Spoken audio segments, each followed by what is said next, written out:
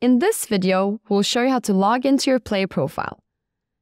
Go to app.veo.co and log in with your Veo credentials to access your Clubhouse.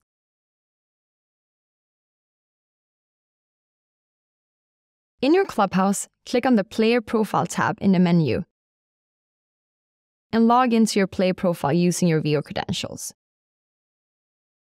Note that you need to have the role Player to be able to use the Player Profile feature. For more information on roles and permissions, watch the lesson Understand Roles and Permissions in the course How to Get Started with Veo, which can be accessed by clicking on the link below. First time you visit your player profile, we ask you to pick your position. When you choose your position, we've pre-selected 4 abilities that you can add your individual highlights to. We've researched what type of abilities recruiters typically look for in each position and pre-selected those to make your player profile as relevant as possible. If you don't agree, you can always change them later. Alright, now you're in. The first time you visit your player profile, you'll find it unpopulated. Let's change that with some individual video highlights.